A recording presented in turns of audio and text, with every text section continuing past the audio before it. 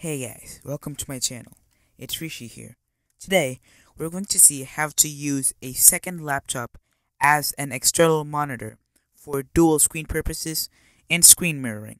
So for today, I'm going to be using an HP Pavilion as my main laptop and a Dell Latitude as the external monitor. It really doesn't matter what company your laptop is, it just has to run Windows 8 or 10. So, let's get started.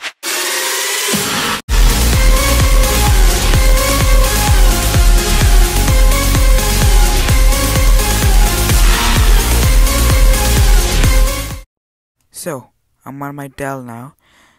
So let's go to the search bar and type in settings. Let's open that. Now let's go to system, projecting to this PC.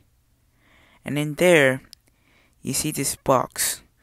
In the box, make sure always off is not selected. Either one of the other two are okay. Now I'm at the desktop screen of my Dell. So let's hit the search bar and type in connect. Open that. And once you do that, you should see your laptop name is ready for you to connect wirelessly. We're back on our HP now, so let's go to the wireless display center by clicking on the Windows key and K. Once we do that, your laptop should start searching for wireless displays, and the name of your other laptop should come up there. So let's left click on that.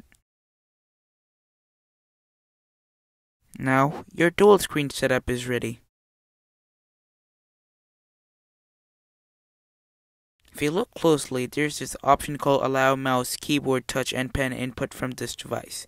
If you enable this, you would be able to control the main laptop from the laptop you're using as your external monitor, using its touchpad and keyboard.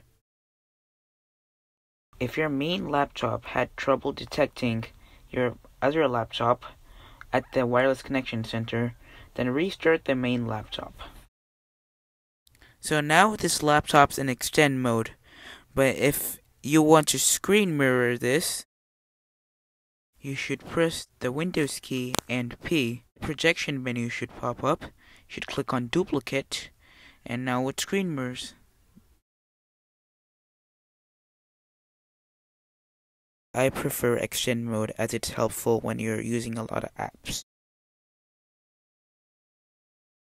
So let's test if extend mode works. Let's drag the recycle bin, and there it is.